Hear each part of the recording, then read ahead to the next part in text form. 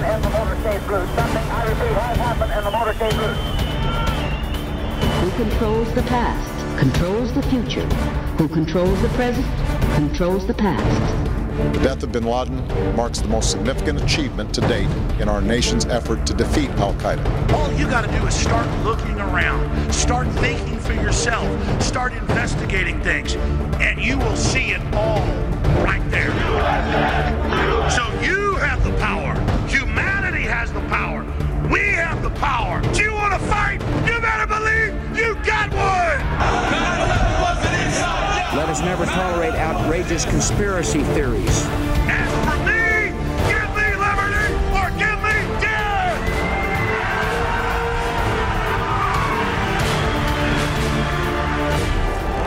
The answer to 1984 is 1776. Welcome to the InfoWars Nightly News. It is Friday, July 12th, 2013, and our big story tonight is Big Sis is leaving Homeland Security in Washington. Unfortunately, she's leaving the Department of Homeland Security behind in Washington to harass the rest of us. And she's actually proud of her legacy. She wrote with a straight face, and we're covering this in InfoWars, Big Sis to resign from the Department of Homeland Security. She says, "We've worked together to minimize threats of all kinds to the American public. The department has improved the safety of travelers," you know, the TSA and how effective they are, "implemented smart steps that make our immigration system more fair and focused while deploying record resources to protect our nation's border." And we know how secure the nation's border is. "Worked with states to build resiliency and make our nation's emergency disaster response capabilities more robust," you know, like Hurricane Sandy, "and partnered with the private sector to improve our cybersecurity." That's one area where they actually have done what she says. They've created a fascist partnership with corporations to spy on every aspect of our life. And as the article goes on to state, it says Napolitano also oversaw the See Something, Say Something campaign that resembles the worst of Stasi East Germany in its pervasive police state. If you might remember, just a couple of nights ago, we had a story of a light artist in Berlin who actually shined a great big sign on the side of the American embassy in Berlin that said United Stasi of America. Everybody knows what the government has turned into under the direction of Homeland Security, and Janet Napolitano has been a big part of that. Now, where is she going? She's actually going to the University of California system, where she will oversee the entire system, you know, where they pepper spray students who are peacefully demonstrating. I'm sure that was an incentive for her. And it's interesting to note that here we are about a decade, a little over a decade after the creation of Homeland Security, and it is now a degree program, a major for most of the universities that have law enforcement programs. So this is a very big business, and the universities are where you want to go if you want to capture people's hearts and minds, to essentially use mind control.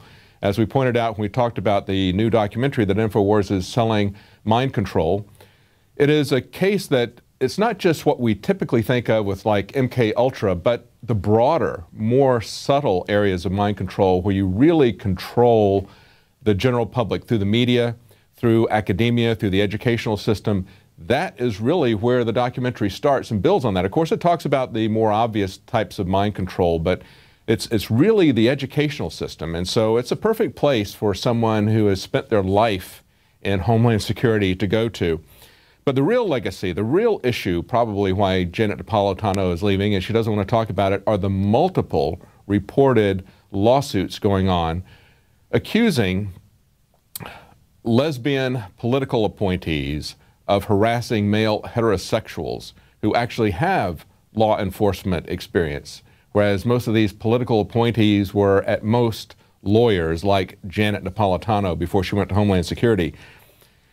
Now, speaking of the Stasi, speaking of East Germany and the tactics that our government is using, it was just a few days ago that the Obama administration sent out a memo to federal employees to really scrutinize each other, pay close attention to personal habits and everything that your other employees are doing so you can report that to Big Sis or to the government.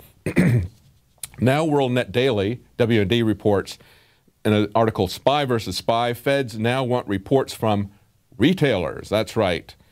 A video which appeared Thursday on YouTube carries a message that terrorists are just around the corner, and all Americans need to keep an eye on their friends, their family, and their neighbors, just like federal employees need to spy on their coworkers. Those who are in retail, it says, are specifically positioned to derail terror plans. The video, which was prepared by the FBI, suggests a customer is suspicious if he's vague about the use of his purchase. So we should explain that to all the retailers. Or if there's unusual preoccupation with a product's chemical composition, don't look for any GMO. Or the customer is new or unknown, or the buyer is unwilling to provide ID. We need to provide ID now when we buy things at retail. Or, even worse, if you're paying in cash for the purchase of unusual quantities or something that's out of season. We don't want to get snow blowers in the summer when we can get them at a discount, right? That might be suspicious. We might get reported as being terrorists. And it's not just retailers. It's not just the federal government. We have people creating smart apps that encourage everyone in society to become informants and to spy on each other, especially gun owners. Watch out, America. The Snoop Society has a new gun-grabbing tool. This one is an app that hopes to crowdsource your busybody neighbors and build a de facto gun registry. Gun Geomarker is a new tattle app for Android that allows users to flag any sites with a dangerous gun and its owner. In complete defiance of the Second Amendment, the app suggests marking the locations of any unlocked, loaded, or carelessly stored weapons. Are you a first-time gun owner or someone who hasn't yet taken the basic gun safety training? Well, Gun Geomarker considers you a real and present danger to the community, and your location will be marked right away. But wait, you're not a bad guy, but a well-meaning person who probably just bought your gun out of fear or lack of a sense of personal strength. Well, the app suggests its users confront and educate you on gun safety before flagging your house. However, if you are unable to recite these 4 basic rules, or even if you just become angry with your neighbor for asking you to do this task, well, the Gun Geomarker says they better mark your house ASAP. People who stockpile large arsenals or numerous assault weapons are likely a concern. Now, just having an NRA bumper sticker or other public displays supporting gun ownership aren't a big deal. But the app says when combined with radical anti-government propaganda, like that Ron Paul bumper sticker or flying a "Don't Tread on Me" flag outside your home, well, these owners and their locations may well be worth flagging as a warning to others. The app also wants you to provide clear reasons why you may be concerned about the mental health of a gun-owning individual.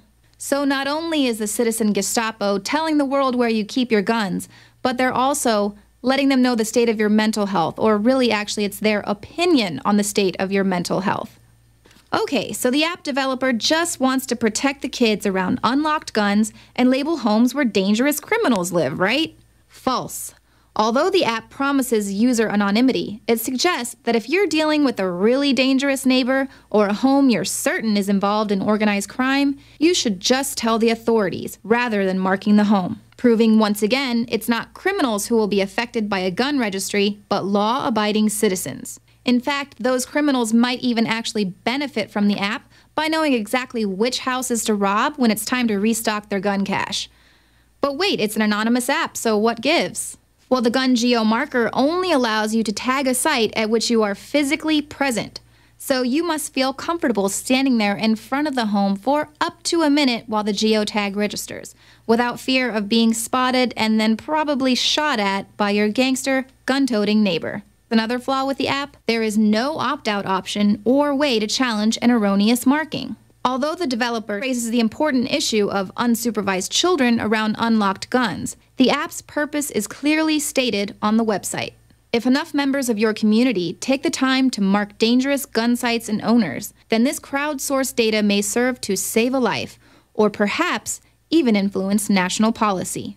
Sorry, but I don't think flagging 1600 Pennsylvania Avenue is going to do anything to change the policy of those with malicious intent. To learn more about the bottom line issue of gun control and the leaders who've embraced it, visit the InfoWars store and pick up a copy of The Magic of Gun Control by Sheriff Mack. For the InfoWars Nightly News, I'm Leanne McAdoo. Well, in our surveillance state, it's not just the federal government who is spying on you. It's not just retailers who are being encouraged to spy on you. And it's not even people who are being encouraged to report on their neighbors being gun owners. It's also now your appliances. Things in your house are turning into items of espionage. Kurt Nimmo has an article on InfoWars. Microsoft's smart cities are an ideal template for the Stasi police state. If CityNext, that's the name of their project, succeeds, cities will improve efficiency by installing Microsoft products that harness the cloud and big data. Remember, big data was what they talked about at Bilderberg this year, writes Michael Endler for Information Week. So-called smart cities, as designed by corporations like IBM and Cisco, will utilize the Internet of Things. It's also got an acronym IoT, a system of objects networked with RFID, the end result being a, quote, world where every object, from jumbo jets to sewing needles, is linked to the Internet. As Helen Deuce, the RFID Technology Auto ID European Center at the University of Cambridge, envisions it, Microsoft, as Kurt Nimmo points out, you might recall, has a great and long-standing relationship with government law enforcement, even intelligence agencies, in the form of helping to fund fusion centers, as well as providing fusion center technology. And it's not just InfoWars pointing that out. That's a quote from Network World. And if you remember, when the slides about the PRISM program were released, of course, Microsoft was the very first company to join in that bit of espionage, turning over all of your electronic information, everything on the cloud, everything on big data, turning that over to the NSA and the CIA to spy on you. Well, actually, Yahoo was one of the companies there, and unlike the other companies who denied, had very carefully worded denials saying that they did not hand over any customer information to the NSA, Yahoo is now trying in court to get their name cleared. Yahoo wants FISA objections to be revealed, reports The Guardian. Yahoo has called on FISA, the secret U.S. surveillance court, to let it publish its legal argument against a case that gave the government, quote, powerful leverage. See that powerful leverage in persuading tech companies to cooperate with controversial data gathering program. Quote from Yahoo, release of this court's decision and the parties' briefing is necessary to inform the growing public debate about how this court, the secretive FISA court, considers and examines the government's use of directives, Yahoo said in a filing to the FISA court, which rules on surveillance orders sought by the federal government. And they go on to say, courts have long recognized the public has a right to access court records. Disclosure of the directives and the briefs in this case would also allow Yahoo to demonstrate that it objected strenuously to the directives that are now the subject of debate, and objected at every stage of the proceedings, but that these objections were overruled and its request for stay was denied, said Yahoo. Now, what Yahoo is doing is they're pointing out, unlike the other companies that were part of the PRISM program, that they strenuously objected, that they were basically being forced to participate. And how were they being forced to participate? By the proceedings of a secretive court. Understand that the FISA court is not only secretive, but there is no opposition. Typically in a court that you think of, there is someone arguing on each side of the issue, someone in a defense position, and yet that doesn't happen in the FISA courts. They make their ruling with just a single judge, no jury, no defense attorney, no one arguing the other side. And those decisions that they make are classified. They're secret. We're not allowed to see them. That's what this lawsuit is about from Yahoo. Furthermore, they maintain the legal fiction that these secretive rulings by a single judge have an effect of a Supreme Court ruling, which they believe, I believe erroneously, and we all know that the Supreme Court does not modify the Constitution, but they're saying that they believe that just like the Supreme Court that they believe modifies the Constitution with their rulings, they say that FISA has constitutional implications and sets precedents, even though these rulings are secretive and there's no jury, there's no argument for the other side. So basically they go in and have a Star Chamber hearing, create a ruling that is secretive, and then say, this supersedes our Constitution and our written public law. That's the way our government operates now. Now you can watch Alex Jones live at Infowars.com/show. You'll find links to all of our content there and a free 15-day trial for Prison Planet TV. You can also browse the network, the InfoWars Nightly News, And over 60 movies and documentaries all together in one place. You can watch the Alex Jones radio show live as it happened. So check it out, Infowars.com/show.